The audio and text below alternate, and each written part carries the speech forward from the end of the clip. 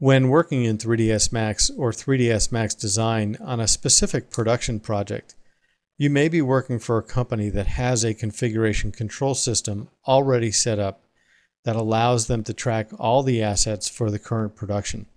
These assets include 3D models, textures, material libraries, and any other element that would be used in the production of the animation. Other companies simply have predefined directory structures where these assets reside either on a local computer or on a network for collaborative environments and backup. The third situation is a situation that we're in right now. We have a project that we're working on.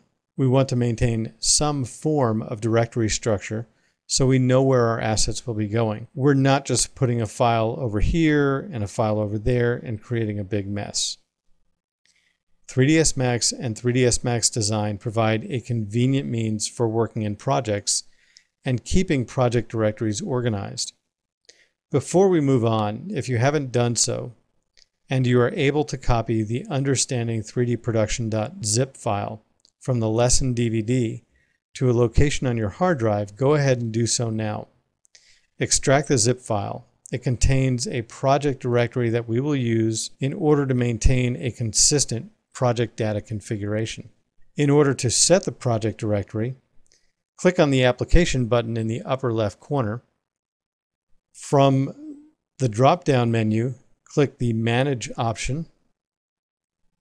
In the Manage 3D Assets window, click on the Set Projects Folder option.